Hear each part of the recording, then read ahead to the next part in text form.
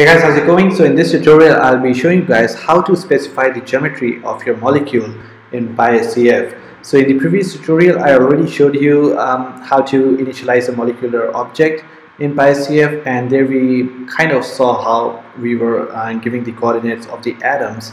However, there are actually multiple ways, and this is one of the one of the things where you will see how flexible PySCF is, and you will see how many ways there are you can input the geometry or specify the geometry for your molecular system, and that's why I wanted to make a specific tutorial for this as well.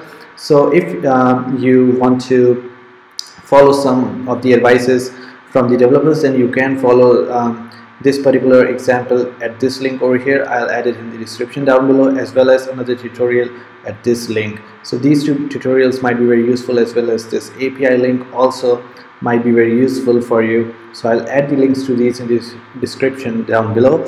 But for the moment, let's begin with the tutorial and see the different ways in which you can specify the geometries. So just go ahead and open your terminal and give the command Python 3 to launch your Python shell, and then import PySCF, or rather import the GTO module, which deals with the molecule initialization, etc. So we do from PySCF import GTO, and you may or may not get this warning. It's just a deprecation warning, so just don't worry about that if the warning is exactly the same as this, and you can perhaps hit enter multiple times to make some space after that. So the next thing you want to do is you want to initialize a molecular object. So you do mol, let's call this our molecule object.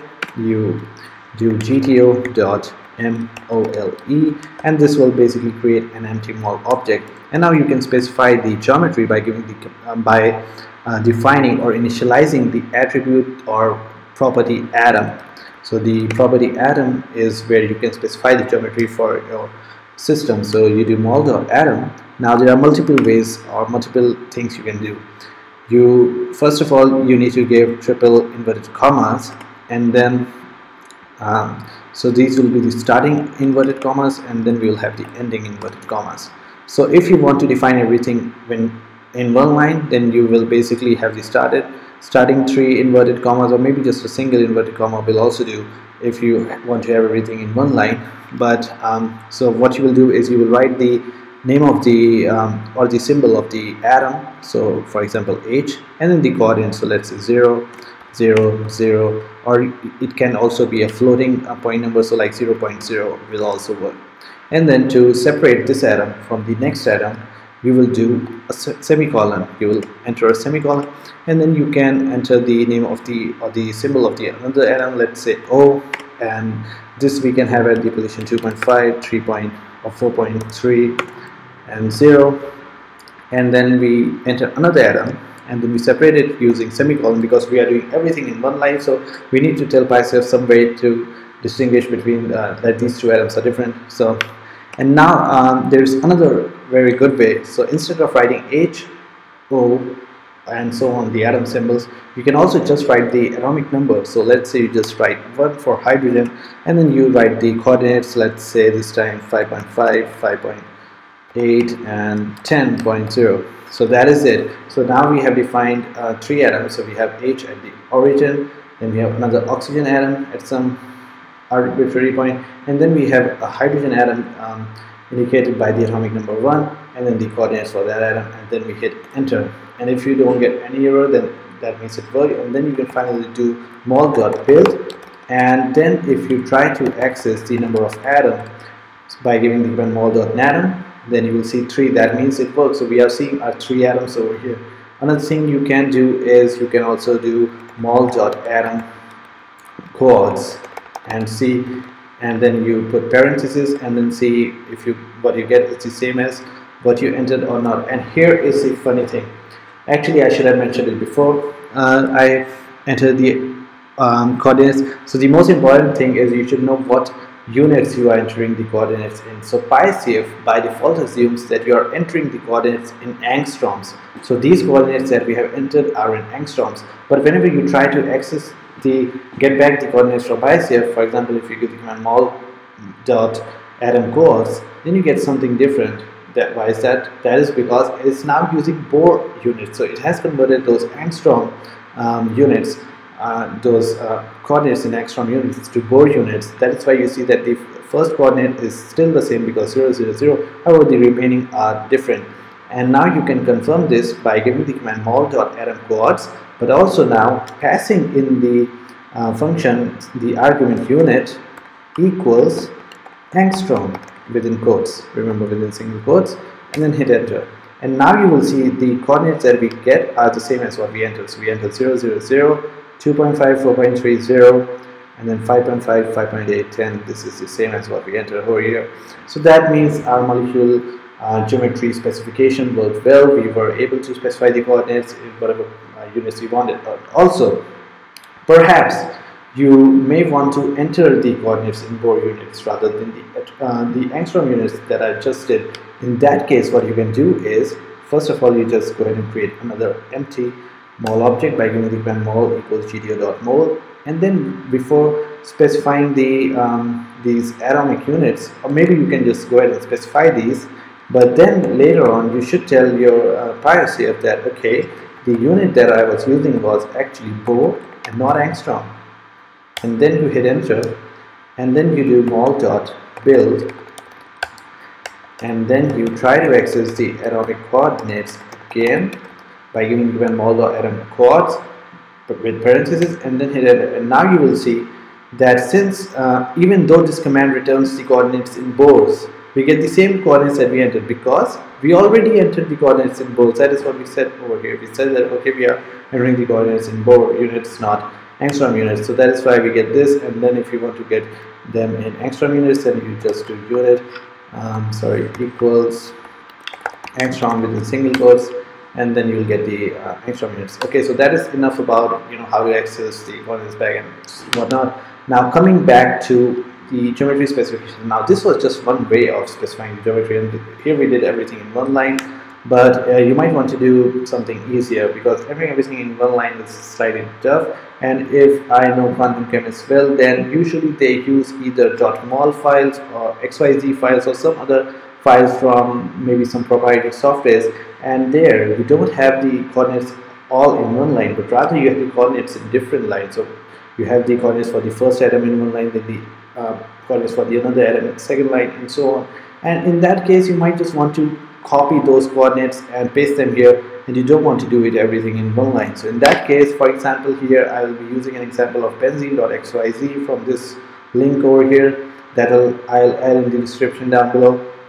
So here what I'll do is I'll just go ahead and copy this these contents and paste them in. So I have actually already pasted them, but for the sake of tutorial, let me just delete it and then paste it in an empty file, and then name that file c6h6.xyz, which is the benzene xyz file. So now you can notice that each the coordinates of each atom are in a separate line, and usually you might just want to copy this. So we'll just go ahead and copy this, Control C, and then go to our terminal, create an empty mol object by giving command mol equals gdo.mol, and then we do mol.atom equal, and then we use triple quotes, because what these triple inverted commas allow us to do is they allow us to go to the next line without Python thinking that we are now entering a new command. So it allows us to continue our string. So now we hit enter, and now you see instead of 3 triangular brackets we get some dots, and now we can just go ahead and paste what we copied from there. So these were the coordinates of the benzene molecule, 12 atoms, and then we have just pasted them, and then we hit enter, and then finally we close the this string by giving the 3 inverted commas once again and hit enter. And now we do mol.build, and now you can see that if I do mol.atom, it will return 12 for 12 atoms in benzene, 6 H and 6 carbon atoms. And you can also check the coordinates by giving the command mol.atom coords, and maybe we just stick to the angstrom units to compare. So we do unit equals angstrom and then hit enter. Now you can see that these units match what we entered. So we had 1.2194 and 0.6825 minus, so everything matches. So it has PySCF has been able to access or parse our input correctly as we desired, and also you can confirm the whether the charges were correct or not, whether the number of electrons is correct or not by giving command mol of an electron. So okay, 42 electrons is correct for C6H6 because we have 36 electrons for carbon and 6 electrons for hydrogen, so 42. And you can also check something like mol dot atom symbol, and then within the parentheses as argument you need to supply the index of the atom. So in our case the first index is for hydrogen, so we just do 1, and I'm sorry, in Python actually the indices start with 0, sorry, so we need to enter 0. So the first index is 0, and in our case we have the H atom over here, so that is why we get H, and then the 1 index refers to the second atom, so now we get C corresponding to our input, and then so on. For 2 we also get C, then for 3 we get H back, yeah, so as expected. And there's actually another attribute which PySCF uses as an internal attribute, so you cannot really, it's not very useful to modify it or change it, but actually there is another attribute like mol underscore ADM, and then it will show you the not only the coordinates but also actually this is not the attribute I was talking about, this is not readable. The attribute, I'm really sorry, the attribute I was talking about was mol dot underscore atom, not ADM. And now you can see that it also prints out the atomic symbol. So we have the atomic symbol, then the 3 coordinates as a Python list or a 1D numpy array, and then you have another atom symbol, then a 3 element list or 3 or a single dimensional Python numpy array, and so on. So that was the second way of specifying the geometry. The first one was where you had everything in one line. The another way this time we had everything in different lines. But another thing I want to showcase here is that you can also specify the geometry from an XYZ file directly. You don't need to even do this copy paste and all this stuff. What you need to do is you just create an empty mol object as we have been doing before. So you do mol equals gda.mol, and then you do mol dot atom, and just make sure that the directory that you're running Python from is the same directory where you have the .xyz file, or be prepared to paste the correct address of the .xyz file. In my case, I'm running Python from my home directory, but I also have the in my home directory I have the 686.xyz file, so it will be able to find it. So what I do is I do mol.atom equals, within single quotes I write out the name of the XYZ file. So I do c686.xyz, hit enter, and it doesn't report any error, thank God. Mol.build, and now if I go ahead and do mol.atom, it again shows 12.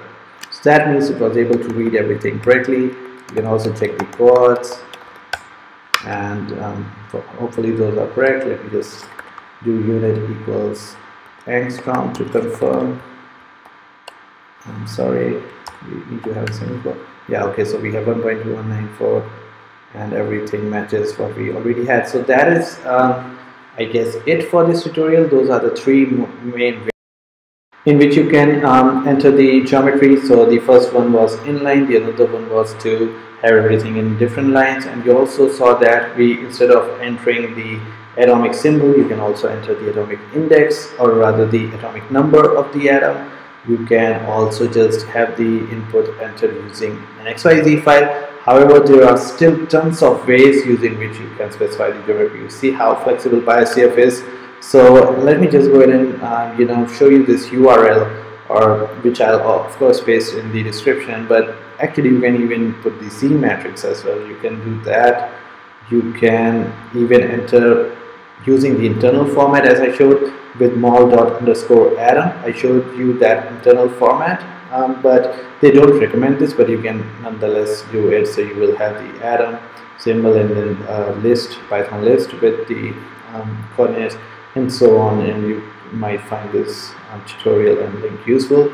So that is it. I hope you guys enjoyed this tutorial, and in case you did, don't forget to hit the like button and subscribe to the channel for more videos like this. In case you have any questions or doubts, don't forget to leave them in the comment section down below. Thanks for watching and have a great day.